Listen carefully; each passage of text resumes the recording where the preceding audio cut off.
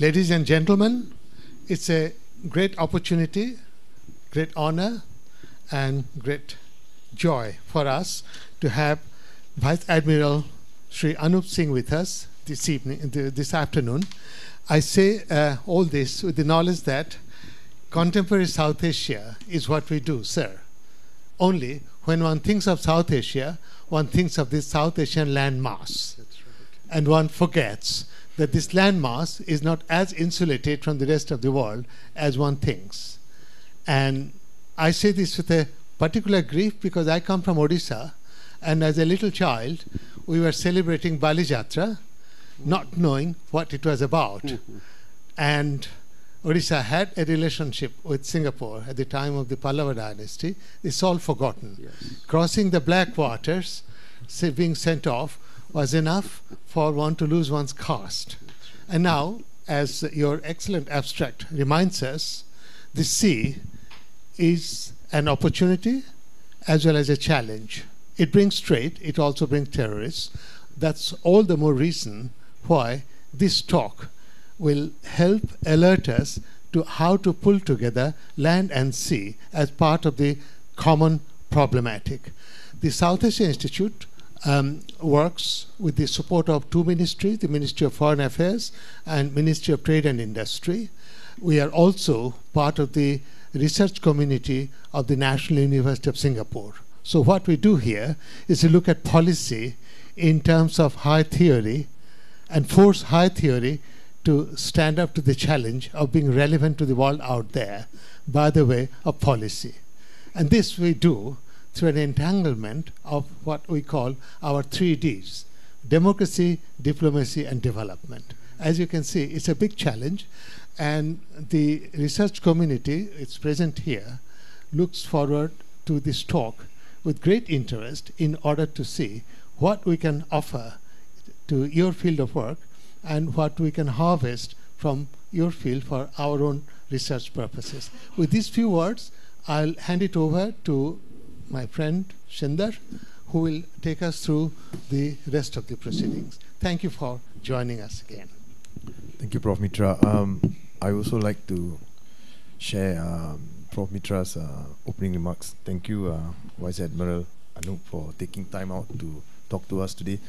I think the topic, maritime challenges in Indo-Pacific, in fact, just about, I think less than 2 weeks ago, we had David Brewster from ANU, Yes. who came here to speak to us about the Bay of Bengal.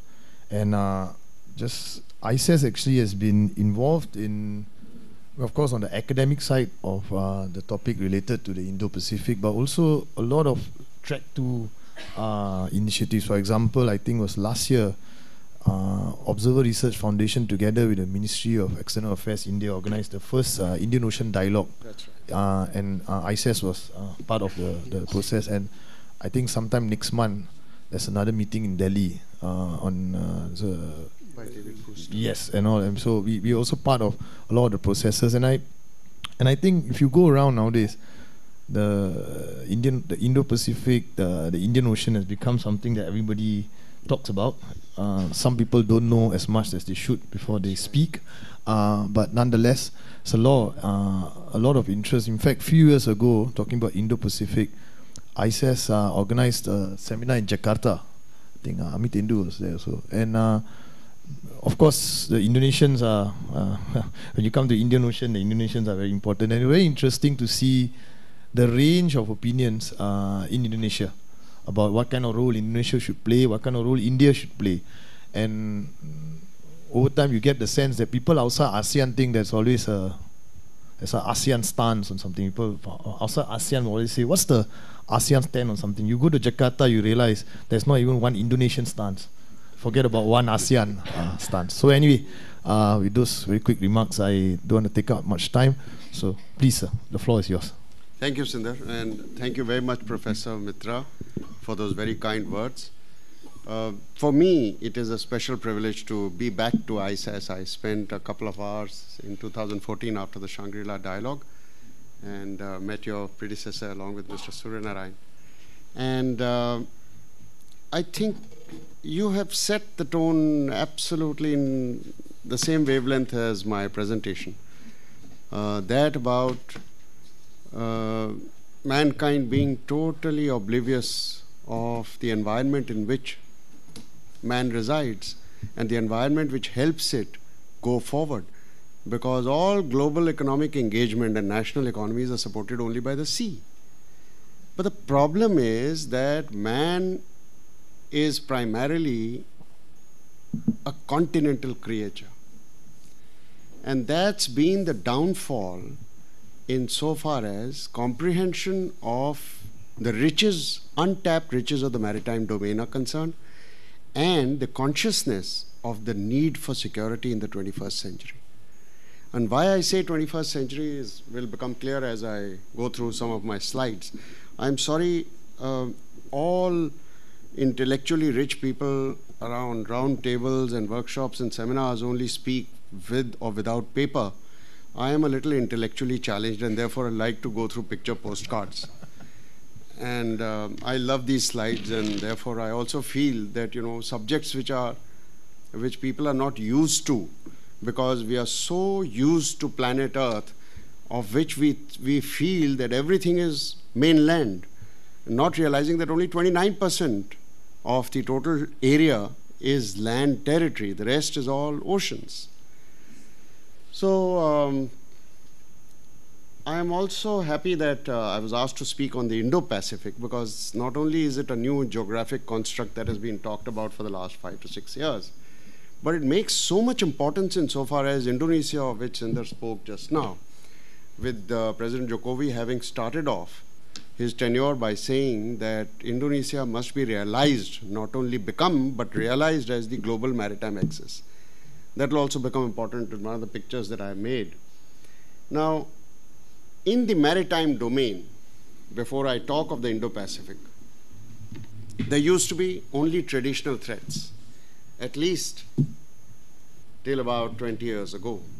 No one had heard of non-traditional threats except piracy, armed robbery, poaching, illegal resource poaching and fish poaching.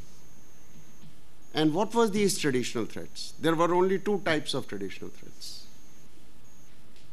One was a threat of conquest by an outside power, from the sea and by the sea. For example, this slide shows you the first recorded attempted conquest by a much larger force in the Salamis Bay, an attack on Salamis Bay, which is next to Athens, by forces which were much, much larger and had mustered some of the allies as well. But because their strategy failed, they did not succeed. And then onwards, people became hungry to acquire territory, and the best way was to come by the medium of the seas.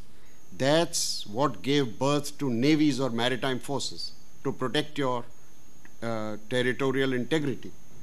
And the other threat, again, for as long as man has bartered and thereafter exported and imported against cash, is the threat to trade or commodities and products, which we call today as threat to sea lines of communications or SLOC security. It's become a very serious issue because all conventional warfare in the last 2 centuries was aimed by even a lesser have, targeting commodities of the opponent who was bigger or was more powerful, and vice versa, of course. And apart from that, blockades were always attempted as the first sign of precautionary stage in war, with or without an announcement, to choke the opponent's harbors so that none of the essentials that were imported could come in, and none of the exports could generate the revenue for sustenance of that country. So the other thing since the dawn of the Industrial Revolution that has become a very, very valuable asset as the lifeblood of national economies and global economies is oil and gas. And in the Indo-Pacific, it will be important to note that almost 1 billion tons of oil and oil equivalent, that includes gas, moves within the Indo-Pacific even after the year of the recession 2007. and 75% of it moves into the Pacific through the Indonesian archipelagic states. That's a lot of oil, and that's a lot of oil because of the importance and criticality and sensitivity of the economies of all major emerging juggernauts like China, Japan. Japan is not emerging, but India is. But those which get affected because the Indonesian archipelagic states are Japan, Korea, and China. And they are the net importers, which are most critically connected to the oil lines of communication. In fact, I call them the energy lines of communications as the strategic lines of communications of these nations. Now, there are some non-traditional threats. And as I said in the beginning, the only non-traditional threats that were known to us in the maritime domain used to be piracy, armed robbery, etc. And at best, illegal fishing. After UNCLOS came into being and exclusive economic zones were granted to maritime states up to an extent of 200 nautical miles. But people were used to coming as close as 3 nautical miles legally to 3 nautical miles to other nations' territory. 3 nautical miles used to be the territorial sea. It was based in the 17th century on the principle of the cannon shot, and the longest range of the cannon was 3 nautical miles. So that was your territory, territorial waters as they were called. But now it's 200 nautical miles.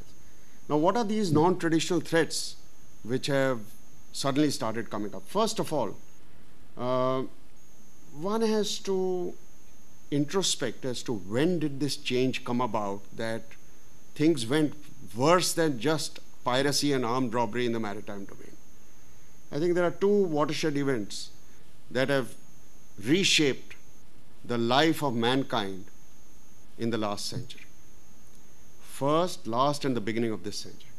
First was the fall of the Berlin Wall, when Francis Fukuyama said it is the end of history, and we all agreed.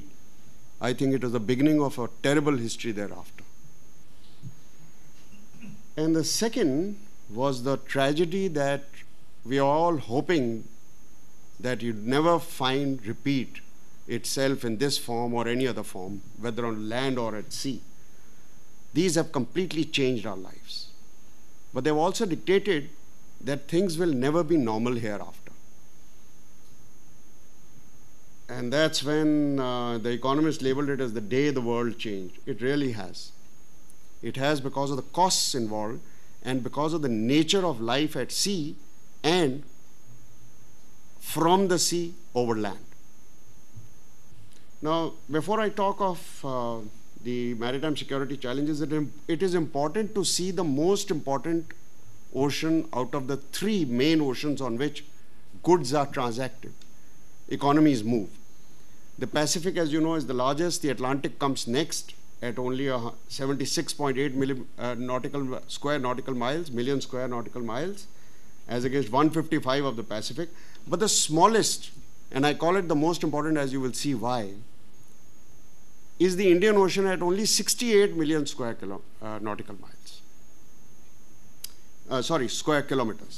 Now, why is it the most critical? Because anybody who has to go from the Pacific to the Atlantic or vice versa has no alternative but to go through the Indian Ocean, except those who find it convenient to go through the Panama Canal and are actually located close by. Otherwise, there is no alternative.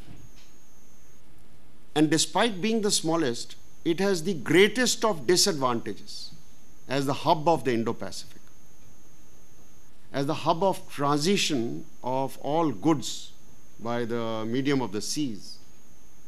And why is that? If you see very carefully, I'm sorry this picture looks like a watermark.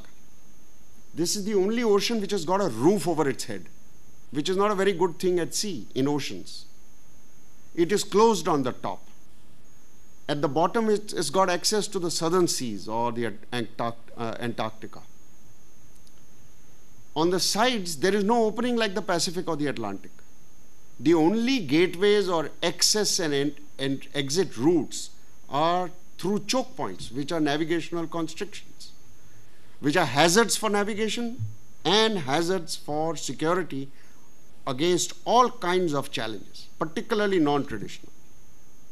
For example, piracy took root in the Gulf of Aden in the Bab al-Mandab around 2002, but it peaked in 2006 and 7. And finally declined in 2012. At what cost? At the cost of, as per Lloyd's, a 9-fold increase in insurance rates. At the cost of 18 prominent navies, including the US, Indian, all EU navies through the EU NAV force, Chinese Navy, Japanese Navy, Pakistan Navy, you name the navies of the region and outside, they were all there. And they are still there, some of them. All that costs money to governments, not just because of the oil that is being used, but you are depreciating machinery and platforms and people. They're not fighting war, the purpose for which maritime forces at such a huge cost are made.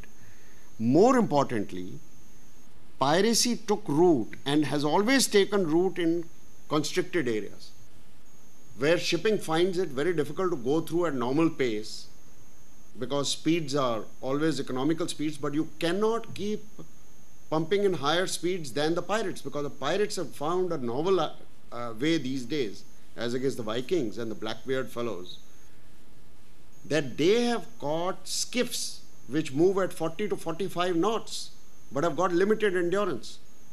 So they have found another novelty of hijacking, first of all, some motherships, large trawlers or coastal ships which had long enough endurance.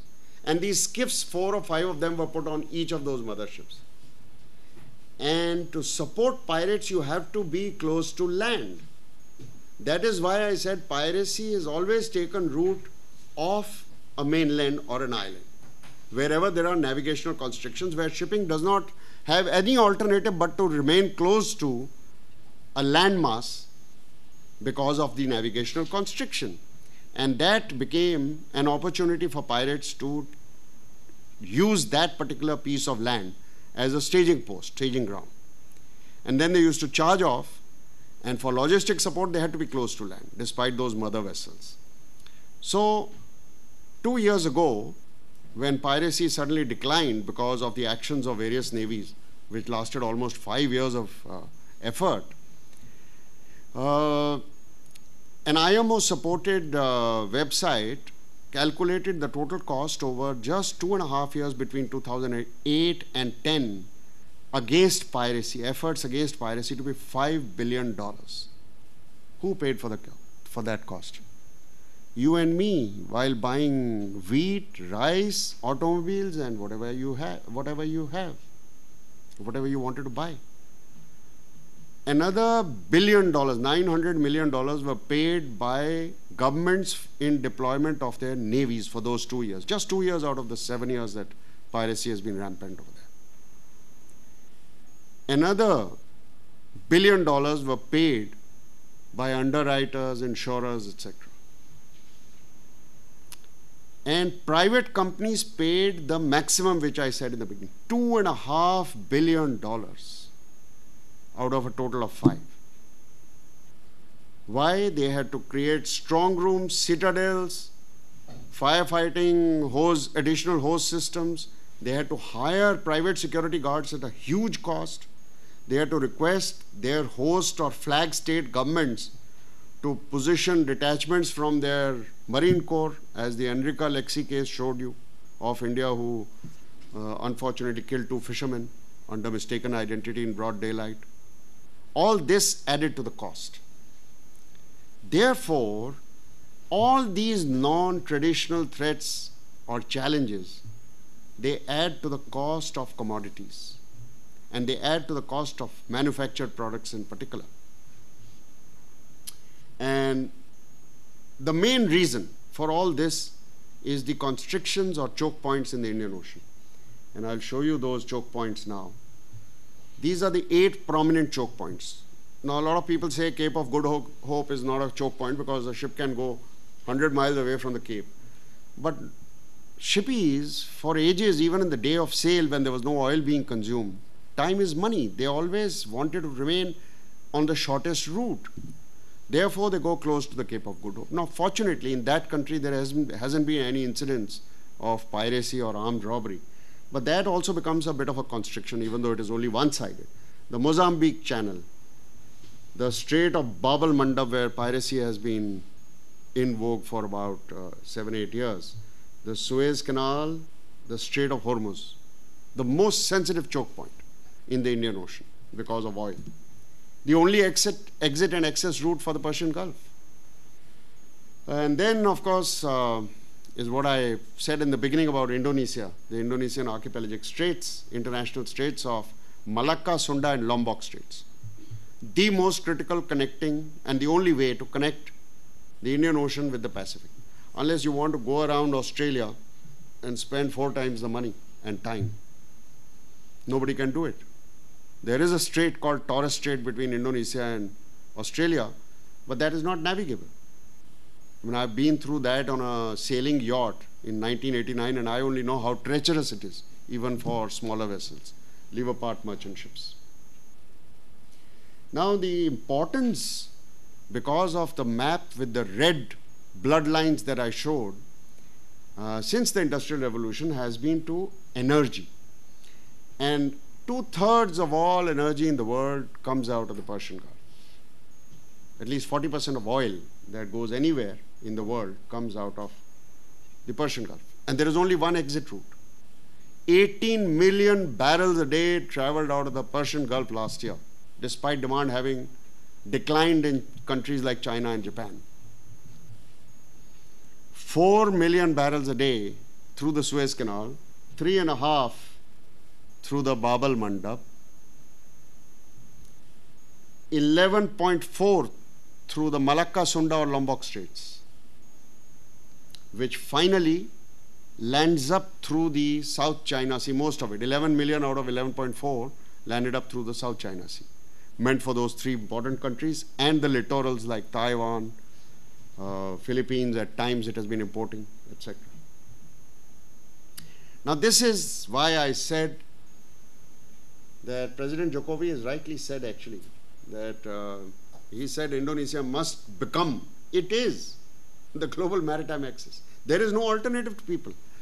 And imagine what Indonesia faces, actually. It is on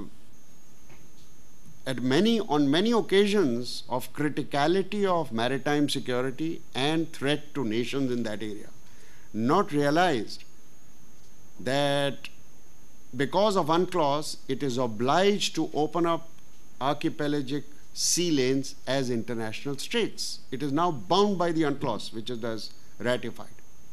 They are international waters. Now, it's not easy. You imagine through internal waters of India, through a river or the backwaters of a harbor, if a foreign warship were to be going, would you feel comfortable? But that's life. So it's a country of 17,508 islands. Is that right? How do you do maritime security? That's why I say that these are critical lines of communication for the entire world. But fortunately, UNCLOS has dictated that archipelagic states must give way to international states wherever there is essential connectivity. Now, that's the South China Sea. Through the Singapore Straits and the South China Sea, all that came through the Malacca, Sunda, and Lombok Straits goes, 90% of it goes through those. So this is the energy route brought out in 2012 by a graph which was brought out by the Energy Information Agency of United States. It was very accurate, and it has only grown further. It shows 11 million barrels per day of oil passes through the South China Sea. Now, Robert Kaplan has just recently called it in one of his monographs as the throat of the world. I like to call it the venturi of the world. If this is choked, that will be the end of the story. All pressure for economies north and south of the South China Sea will be choked. Why? Taiwan, China, Vietnam, Philippines, Malaysia, Indonesia, and Brunei. Other than Indonesia, all of them are claimants to disputes in the South China Sea. They rely on these sea lanes. Japan relies more than any one of them. Korea relies more than any one of them, other than China.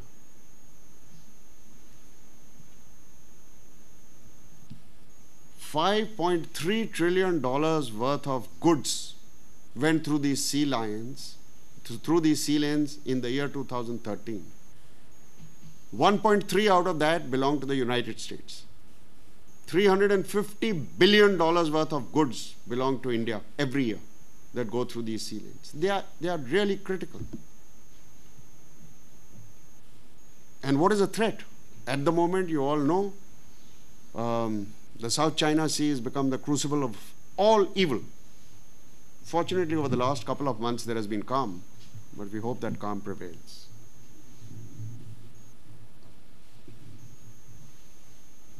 That's the other graph produced by the EIA in 2011. 6 trillion cubic feet of gas passes every year. It's only been growing since 2011 through that venturing. Now, this is a graph which shows you lines with color codes, and the legend is that thick yellow, bright thick yellow, indicates the largest number of journeys by merchant ships of the world through a particular area. Which is the thickest patch? The South China Sea. Out of 104,000 merchant ships above 3,000 gross tons in the world today, 55,000 make journeys through the South China Sea.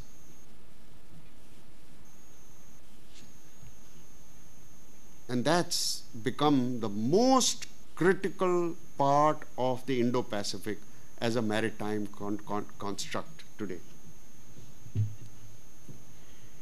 Now, what are these non-traditional challenges other than piracy, which are supposed to be the least of concern to anybody in this day and age? What is more critical is incidents of maritime terrorism. The USS Cole was hurt, not just hit, but the entire nation, the United States, was hurt, and everybody else in the Indian Ocean was shaken, because it happened in Aden, in the Indian Ocean, within the Indo-Pacific. When 1 year before 9/11, a powerful frigate called USS Cole was hit by a fishing vessel on a suicide mission. 37 lives were lost, a few others were maimed. But the most important thing was to tell warships and warship-owning countries that you are not invincible. Why? Because it was a devious method adopted by AQAP, and it has become now the norm. But was it the first time? 1 year after 9/11, MV Limburg, once again off Aden Harbour, that ship was berthed on a jetty in Aden Harbour, with security on the ships being normal warship security. It is after that incident that all navies woke up and started increasing and enhancing security measures, including by physical security guards, in large numbers, with orders in the US Navy since that incident to shoot almost at sight. They have orders that if anybody closes less than one cable, which is 200 yards, while underway or while in harbour, if he does not alter his course away from the ship, then the guards on US naval warships have the authority to shoot. That's how Enrica Lexi's two Marines claimed that this guy was coming towards him. Of course, the reality was something entirely different, because India, having missed all the industrial revolutions, hasn't produced fishing vessels which can go at more than 8 to 10 knots. And nobody can imagine that the guy was moving this way and a fishing boat was trying to overtake him. So that's the MV Limburg. And very fortunately, this oil tanker carrying about 60,000 tons of oil was hit by a similar vessel 1 year after USS Cole in 2002, 1 year after 9/11, and managed to hit only 2 oil tanks. The fire blazed for about 3 days, after which it was brought under control. For almost 3 to 4 days, special tugs and firefighting vessels from Aden and elsewhere were trying to douse the fire. And very fortunately, the vessel survived. Otherwise, imagine the kind of man-made disaster because of the oil spill and a wreck of Aden Harbour could have caused to the rest of the maritime world. Now, where is this? This is in the Gulf of Aden, exactly at a choke point. It's so easy to do these things over there. The first incident of maritime terrorism took place in Alexandria Harbor, in fact in Port Said, at the northern end of the Suez Canal in 1985. Some of you will recall the Achille Lauro. It was a famous cruise liner which was hijacked by 6 terrorists of the PLO's militant wing, headed by his leader Muhammad Abbas, in 1985 to force Israel to release 6 of its terrorists, 11 of its terrorists who were jailed there. After they shot one American tourist on board, the NATO forces said, all right, we will provide you whatever you want. They had wanted safe passage by a jet aircraft into Tunisia, and thereafter they wanted those prisoners to be brought with a safe passage to Tunisia as well. That didn't happen because midway, the aircraft was countermanded by NATO aircraft which took off from Naples, formated upon it and forced it to land in Italy, near the NATO base. And but the maritime world was shaken at that time, that this thing was heard about hijacking of aircraft. It can happen to ships at sea. But we didn't learn a lesson. So there were incidents of the city of Poros between Philippines and Indonesia. There were many incidents in the 80s. After the Achille Lauro, the Super Ferry 14 lost 100 passengers. All these Abu Sayyaf and Jamaah Islamiyah gang which did all these actions, including the Lady of Mediatrix in Ozamis city of in Philippines in 2002, and of course the heart of Indo-Pacific, the Mumbai attacks. They came from sea. They came through the medium of the sea. They came through a vehicle in the sea, a hijacked trawler. Why did it happen? It was not a merchant ship. It was a small trawler, and it was a trawler flying an Indian flag with an Indian registration with Indian crew when seen from outside. This is why it happened.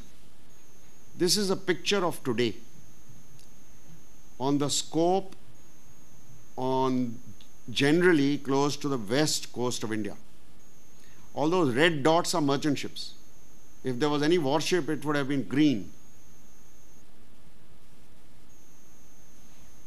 If you're not impressed by that picture, look at this. Zoomed in to the west coast of India. In a radius of only 1,500 kilometers from the heart of India, the center of India, on both coasts at any time through these 4 important slocks, we calculate 40,000 contacts. All of them can't be merchant ships because I told you there are only 104,000 merchant ships in the world.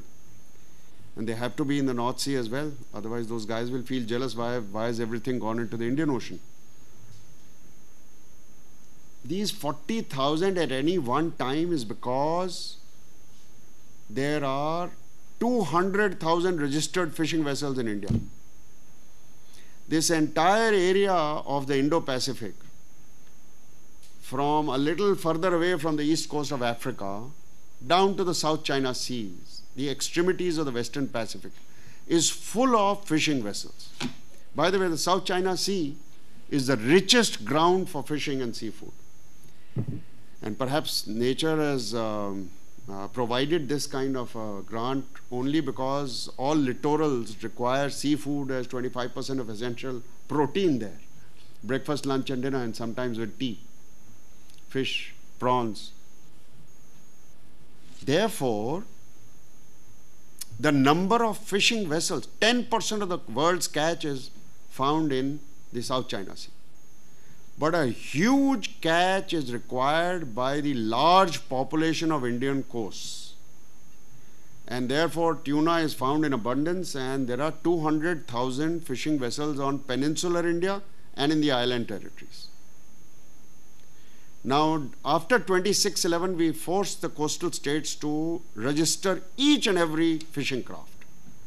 That's how the figure of 200,000 has come, but the Coast Guard still says that traditional craft, which don't even have an outboard motor, you know those, the ones that came from Francis Drake's era, they are still plying there with oars. If you add those, it will become about 300,000 as per the Coast Guard. Now that's an unmanageable figure, because even if 20% of those fishing vessels are out at sea at any time along the coasts of India, it's a humongous task to sort of sift wheat from the chaff. It's not easy. And that's why those 40,000 contacts are there. How did we get those contacts? They don't paint on radar. Even small steel hulls at times don't paint on radar. This is because after 9/11, the automatic identification system in the world by the IMO, which is a UN organization, has been made mandatory. And at the behest of countries like India, IMO finally enabled it to be caught by satellites also, apart from UHF and VHF. And now it has become mandatory. Earlier it used to be voluntary. So every vessel which is above 20 meters length has to have an AIS. And less than 20 meters, it is not mandatory to have AIS, so there are many contacts which are not seen. Now, many measures have been put in place after 2611 in India to catch people who are either not pinging on the AIS or are not found where they should be, as a maritime security measure. Poaching, I mentioned right at the beginning, is also a challenge. It's becoming very, very critical, because in many countries in the region, fishing within somebody's EEZ by an outsider becomes a great challenge to national economy. So I mentioned about the Blackbeard, and those pirates are behaving no less than these guys, and that's where the cost of anti-piracy missions is really going up. And modern pirates have graduated from being armed robbers at sea, who used to pick up only ropes, etc., from fishing vessels and fish from trawlers, etc. They have grown to become ransom seekers, and to great success. Sabotage and arson, particularly in ports, has become a very serious issue. And that's why after 9/11, the ISPS code, International Ship Protection and Control Code, has been made. It has still not been made mandatory, because many countries say, sorry, that the costs are very high, which is a problem. All major ports in India and all important private ports are ISPS compliant, have ISPS compliance now. But imagine a port like Shanghai, which is the #1 port in the world with 33 million TEUs, containers, and 710 million tons of cargo in 1 year. It superseded Singapore as the #1 port in 2007, if there were to be a blast. Now imagine a disaster which took place in Tianjin port, which is also one of the top 10 in the world today in throughput, has completely paralyzed A, economy not of the region but of the nation, and B, that port. It was one of the top 10 in the world. Now, that is known to be not a man-made disaster. It is a man-made disaster in the sense of negligence, but it had nothing to do with maritime terrorism. If that kind of a thing had happened because of maritime terrorism, I mean, imagine the costs that one would have to pay. Not just the thousands of automobiles which were burnt out and other warehouses and ships which have got damaged, but many other resources. And the port, of course, is out of action for some days. Drug running and gun running has become the order of the day for terrorists. So they found it very easy to make money through exchange of these two commodities, one which is required by them and one which is exported by them. And the worst part out of the crescent is the Hash Highway along the Makran coast. And that's where Task Force 150 was put in place by the US Navy. It's not under UN umbrella, and that's why India refused to sort of join that coalition. But But they were catching during Operation Enduring Freedom and Iraqi Freedom. They were catching many people. Now there is also a new traditional threat. Well, it's a challenge, not a threat as yet, but it is a challenge because of its content. There are now submarines and ships coming into the Indian Ocean from China.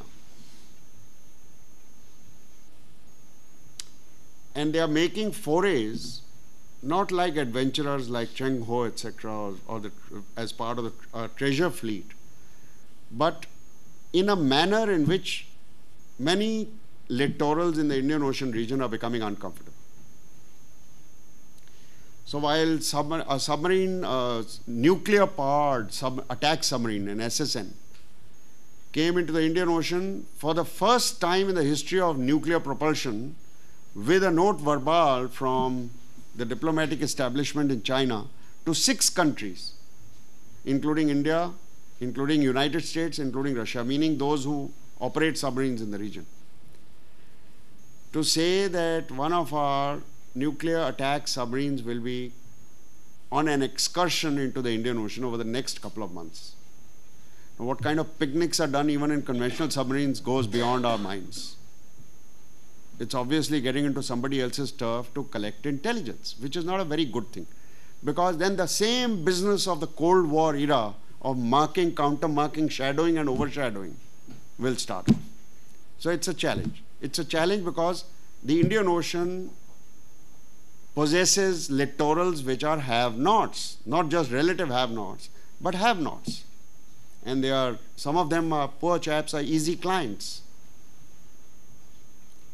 There was another incident which is not very serious, but all the same, because of the criticality of the Indonesian archipelagic straits, has become a little serious. The Chang Bai Shan is one of the latest expeditionary warfare platforms of China. It can take about 900 troops, about 6 or 7 helicopters, and a large number of hovercraft, etc. This is the modern form of amphibious operations platform. That at a standoff range from shore, out of harm's way, it can land troops in the case of acquisition or in defending somebody. So the Chang Bai Shan, along with 2 contemporary destroyers, came down through the Sunda Strait in early 2014, went very close to Christmas Island. This is in January of 2014, 1 month after Christmas. And Christmas Island belongs to Australia. Almost kissed Christmas Island and went back through the Lombok Strait. So I have started calling this kind of an activity eve teasing, because it doesn't make any sense to man or beast. A, you are maneuvering inside the internal waters of Indonesia, but Indonesia cannot complain because they are international straits, and there is a weakness in the law of the sea, which everybody, including China, has ratified, where the EEZ, or the high seas or straits, are open to military vessels, to warships of other countries. And the weakness is that in the EEZ, this law is silent on another navy's vessels even carrying out live fire drills. So while live firing was not done, because that would have been harakiri of a kind, but they carried out maneuvers including by their helicopters, which is not done in international straits. So whom were they teasing and in what form and why is not understood, but it is not a very comfortable scenario. These were the ships which came through. Then in September of 2014, a submarine docked in the brand new the Colombo International Container Terminal, along with a support vessel, the tender. This was a conventional submarine. And it docked again in the same port, which has been built by China in Colombo, 2 months later in November. So when freelance authors, contributors, analysts in India made noise about as to why, and why did Sri Lanka allow this, and why is China doing this kind of a thing, forays into the Indian Ocean with submarines, etc. The Sri Lankans at that time, as well as the Chinese, said, what is wrong? This submarine, there were not 2 submarines, there was only 1 submarine. It went to the Gulf of Aden in support of anti-piracy mission. Since when have we started sending aircraft underwater? It's doing something like that. You know, you can't be using a valuable asset like a conventional submarine for anti-piracy mission. It does not have any binoculars. It's got a periscope which is no good for anti-piracy mission. And you're burning up platform hours, engine hours, and crew fatigue. So they made an excuse which we knew they will, that the Dutch had also done it as part of EU NAV4 in the year 2008 and 10. Well, they were part of NATO forces doing exercises, and we know they informed the entire world that they are going into that area, while EU NAV4 was present in the Gulf of Aden for anti-piracy mission. So all this activity, everybody knows submarines are sent, A, for clandestine missions, B, before clandestine missions, in peacetime to collect intelligence and to familiarize yourself with the temperature, salinity, and humidity of the area, because these things change the sound velocity profile underwater, so that you know what kind of detections, what kind of traffic is seen. Then this is also the dawn of the sulfide era, because in the old days, you will recall, India was the first of the 7 pioneer states which was allotted an area of 150,000 square kilometers in the central Indian Ocean basin, about 1,000 miles south of Cape Comorin, to explore polymetallic nodules, which India succeeded in the pilot project, but thereafter it found it very difficult to start exploiting, because A, technology was being denied, B, it became a very expensive proposition to do it without anybody else who wanted to take away the nodules, like you do in oil exploration. So now the world has moved towards sulfides. And the UNCLOS laid down that you don't have to remain close to your land. You could, India, for example, could ask in the high seas, if there were high seas, inside the Arctic. Anything beyond a country's exclusive economic zone is the high seas, and that has been called since 1982 as a common heritage of mankind, which is open to all, including landlocked states like Nepal, Bhutan, etc., who do not have opportunities otherwise, including for fishing. So China made an application in 2009, and in 2011 was allotted by the International Seabed Authority an area of 10,000 square kilometers in the Indian Ocean, in the southwest Indian Ocean ridge of Madagascar. And now it has started sending its vessels for exploitation. Exploration is already successful. And I think the switch is...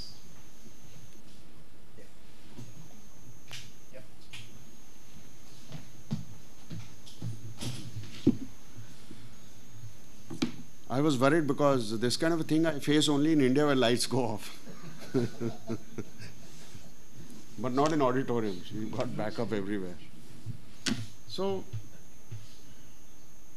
they are there, surveillance vessels are coming and going, and now warships will start coming for protection of assets. So it's all right. It is legitimate. If India were to have a similar area in the Pacific, we would do something similar. But this is a point being made that is one more reason for its warships to come in. And it adds to the crowd which is coming in for excursions.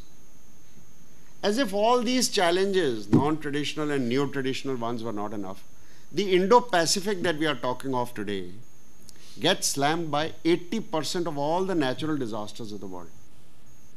The Indo-Pacific, from the east coast of Africa to the eastern extremity of the Western Pacific.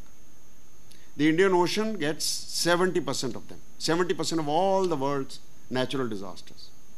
So tsunamis, typhoons, tropical revolving storms, deep depressions are the order of the day. Apart from avalanches, earthquakes, I'm talking of everything on land and otherwise. all this now gets catered for best by maritime forces, because moving over the sea means you can carry volumes and large numbers of passengers at a time. So maritime forces are used also for humanitarian intervention against natural disasters and man-made disasters. For example, a task force went to the Mediterranean, and by coincidence there was a man-made disaster of an attack by Israel on Hezbollah, and Hezbollah's hub was Lebanon in 2006, and that's how you do humanitarian intervention, in the sense humanitarian assistance and disaster relief, HADR. I feel that all this is happening ever since the dawn of globalization. We were all told in 1991 it's the dawn of a new world order and things are going to be hunky-dory hereafter. The globe is becoming a village, and therefore there are no barriers, and therefore it is open to all, including ISIS, to go from one place to the other. Fortunately, till now, that means till this moment, ISIS is a group of land lubbers. But it's not going to be too distant a dream for them to start moving to the sea, as Al-Qaeda in Arabian Peninsula, without training as fishermen, went and rammed into MV Limburg and before that into USS Cole. And please don't forget what was attempted by a couple of terrorists inside a protected base in Karachi, in the naval base, when they tried to hijack PNS Zulfikar, a frigate of the day. And it is also actually full marks to the guys on board. Luckily it happened during daytime, that they were able to ward off these fellows and arrest one of them. So we are in for not too great an era, and all this costs money in the maritime domain.